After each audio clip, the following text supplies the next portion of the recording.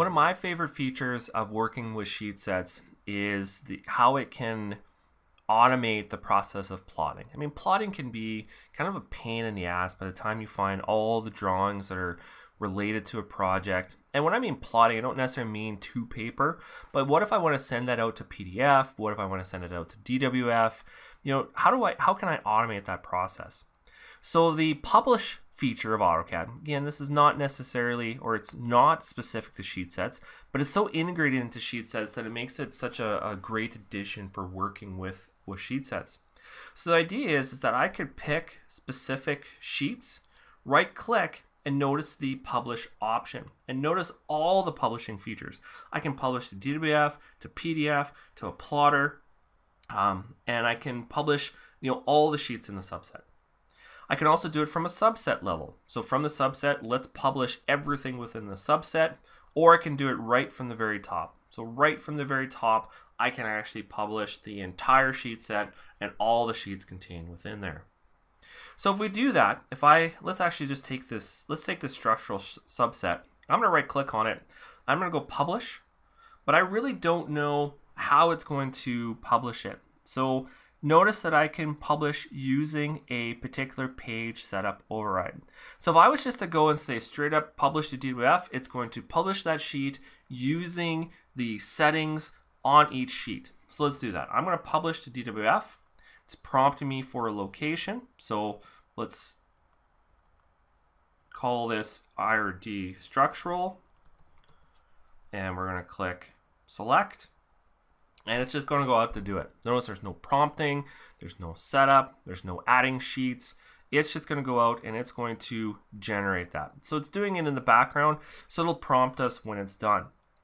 Now if I want to, notice that I could actually publish this using a particular page setup override. So where is it getting that override from?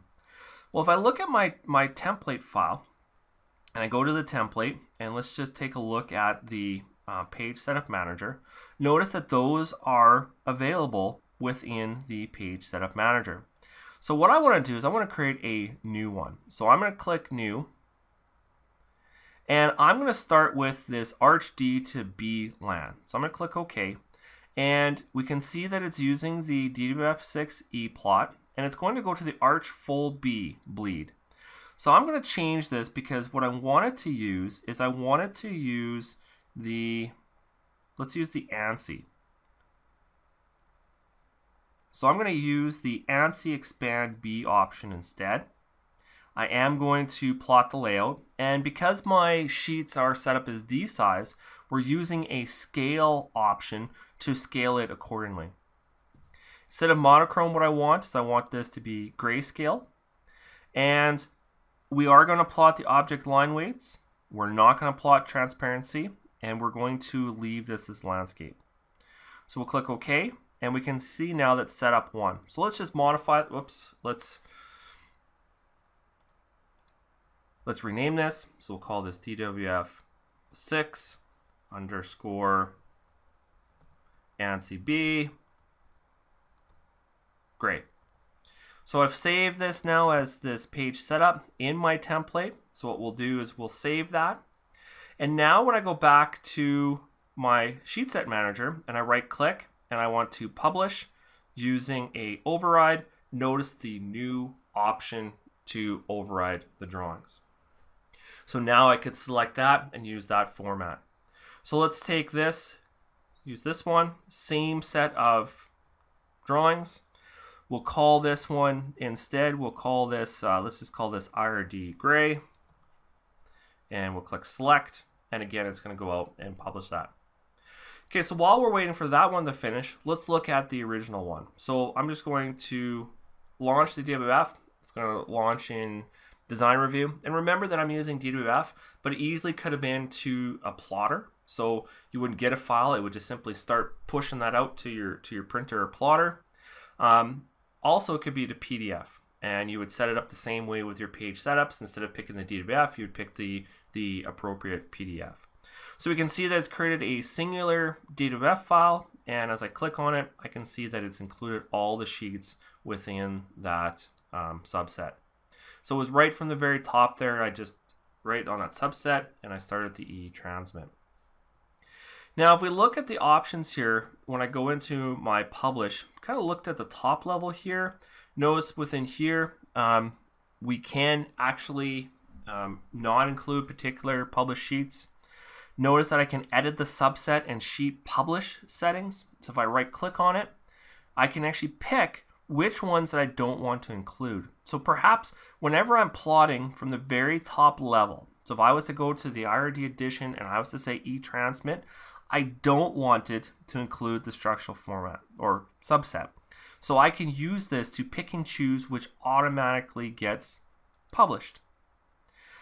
If I take a look at the additional options, notice that we could publish in reverse order. So instead of starting with T01 at the top, let's start from the bottom and work our way up.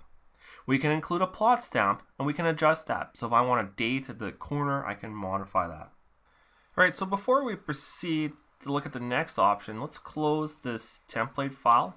And I'm going to right click on here, go to my publish options, and notice the option to manage my page setups from here. So this is a shortcut. So instead of having to open the template, it's basically doing that in the background and allowing me to add and modify the page setups that are within that template. So again, it's just a shortcut. Instead of having to open the template, you can just do it directly right from the right click menu. We also have the option here for our sheet set DWF publish options and our sheet set PDF publish options.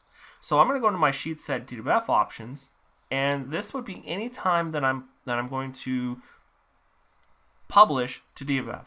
So here's the default location. Are we doing a multi-sheet or do we want individual DWFs? And these options are pretty much identical to what we would see with the PDF options.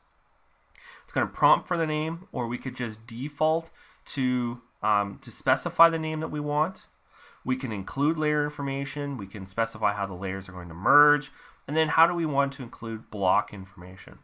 Now, if I was to right click and go into my publish into my PDF options, the dialog box looks different, but it's the same idea. Are we prompting for our file name, and what's the default location? Are we doing a multi-sheet file, or are we going to create individual PDFs for each sheet? What's the quantity? How are they merging? And then down here, are we including layer information? And instead of blocks, so blocks is for DWF, so blocks could be include like the name of the block and any attribute information, whereas PDFs, we can actually include hyperlinks or generate bookmarks from various information in the drawings. So with that set, that means that anytime we publish to PDF or publish to DWF, we know the format that we're getting. And that would be the same if we're going to use this option. So from the publish, or if we were to use the export option. So if I was to pick export to PDF, it's going to use the settings that you set in those PDF options. So the advantage here is that you don't have to worry about, did I get all the sheets? Did I plot them all? Are they all included in the DWF? What's the file name? What's the location?